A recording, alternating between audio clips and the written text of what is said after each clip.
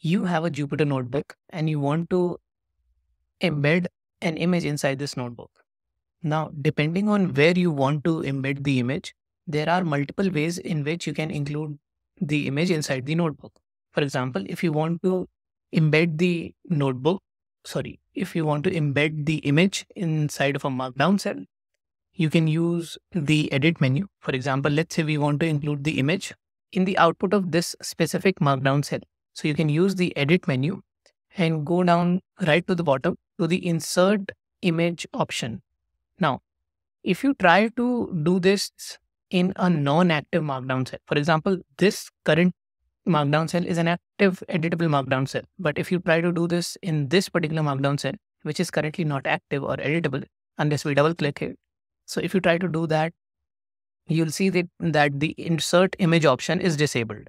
Similarly, you cannot use this option in a code cell as well. So for example, if you are in this code cell and you try to insert the insert image option is disabled. So to insert the image using the edit menu, go to the markdown cell, make it editable by double clicking it, and then go to the edit menu and click on the insert image option.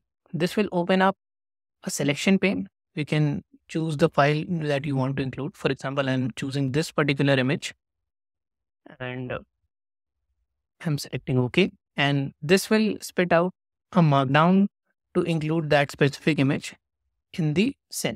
If we execute this cell, you can see that this image is included as the output of the markdown cell, which is a quite large image.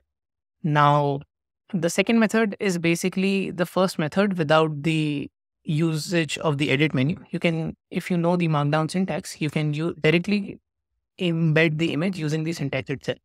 So the syntax is something like this, which is similar to how you would include a hyperlink in Markdown. So in the square brackets, you provide the name of the image. This could be any name. And in the parentheses, provide the location or the URL of the image that you want to include. For example, this image is present in the images folder in the current working directory with the name no regrets cat.jpg. If I execute this step, we again get the same output because the first method and the second method are essentially the same methods. Just the difference is that we are using the GUI of the edit menu in the first method. Now, there is one more way in which you can include an image inside the output for Markdown cell, which is using the HTML image tag.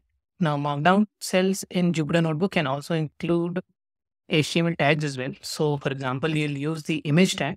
We'll provide the source of the image as the location of the image in local machine, which is this particular location. Oh, regrets cat.jpg. Additionally, here you can also specify the width and height, which are that you want the image to have, because the image tag allows us to do that. So you can, let's say we want the image to be 400 by 400 pixels. So you can see the image now has been included with the custom size that we used in the HTML tag.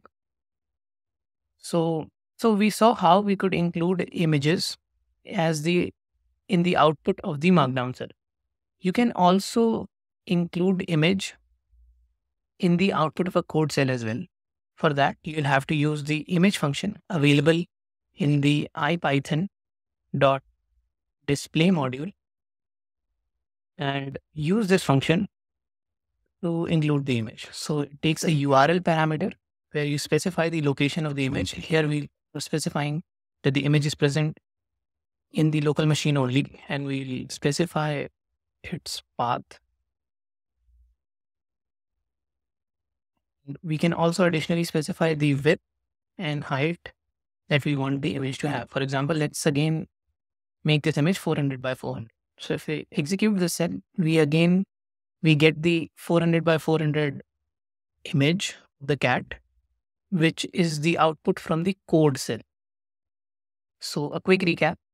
In this tutorial, we saw how we could embed or include image in a Jupyter Notebook.